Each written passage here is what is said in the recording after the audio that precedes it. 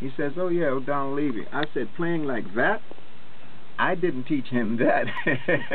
I mean, he had just went completely out of. He's just went out. Once he got into Peabody and Broaden out, then he spent a lot of time in Singapore that people don't know. He did commercials for China, for the Singapore area, for Asia. He stayed over there for many years. He came back and recorded my CD with me here in his studio.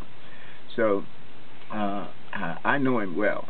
I've been knowing him from his growing up days in the Gilmore Project. Well, I got a question for you, Mr. Wilson. When you think of where our musicians are today in terms of multi-million-dollar contracts and some of the videos, what's your take on paying homage? Do you see our young musicians today paying homage to people of your genre, people of your era? I mean, you paved the way and opened the door for so many people. But do we remember? Are we paying homage? Are we carrying on the tradition as we should?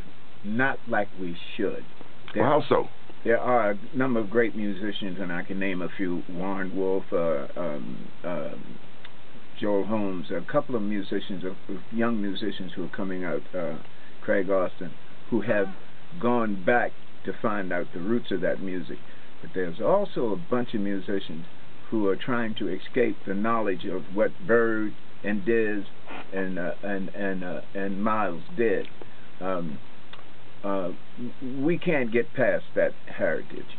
It's impossible to get past that heritage. And as a musician, you need to know those are the ABCs. Well, I raised that question because if we're not careful, our culture will be lost. When I think of jazz, I think of African American classical music. And increasingly, others are taking on the genre, they shining as if we didn't create it. They are.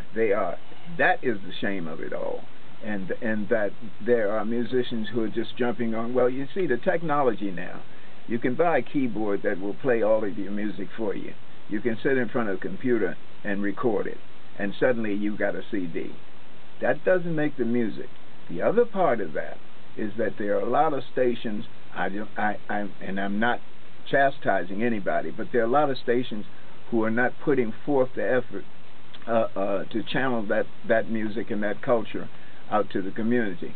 My statement has always been, so goes the culture, so goes the community. The two are tied together.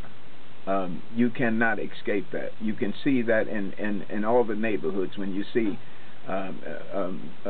what the cultural arts are doing. The other thing is that scientists now has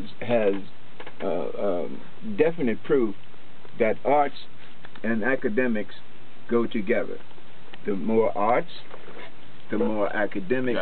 Yes. Your academic scores. Well, I see you rearing up there, Dr. Ingram Levy. They've taken music out. You know, when I was a little boy, we had a full orchestra in elementary school. Gym class. These things are no more. Well, amazingly. Yeah, down in physics, there is a unit called sound energy, and one must go over music. I can tell you all about music, but I cannot play. But I could tell you the physics about music and sound and rhythm and pitch. So I haven't forgotten Baltimore City Public School headquarters where they say we have some of the best schools in the country. We don't have orchestras anymore. We don't have gym class. How is it the best? That's why you have to. And who keeps telling us these lies? Lies, lies. They're all lies. Let me bring up a point, an issue right now, and I'd like to talk about Mr. Charles Fund. He taught me trombone. Who produced some of the best young musicians in this town. The program has been devastated.